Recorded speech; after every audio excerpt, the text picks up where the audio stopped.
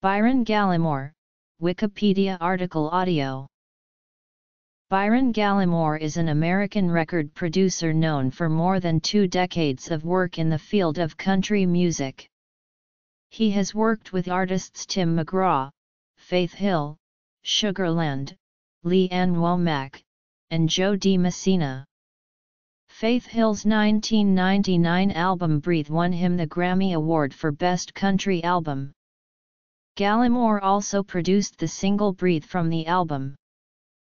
Gallimore was born in Puryear, Tennessee.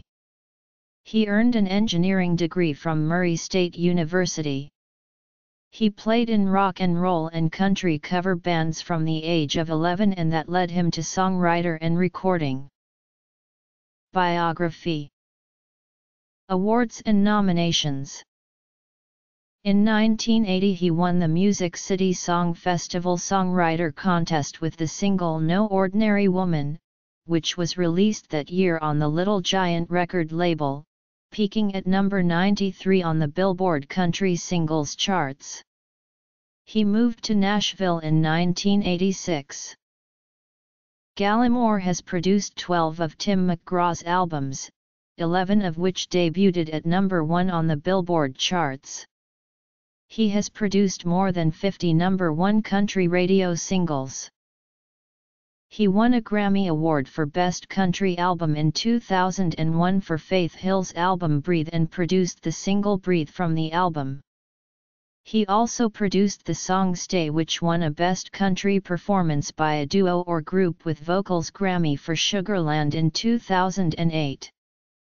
Billboard named him Producer of the Year in 2000, 2001 and 2002.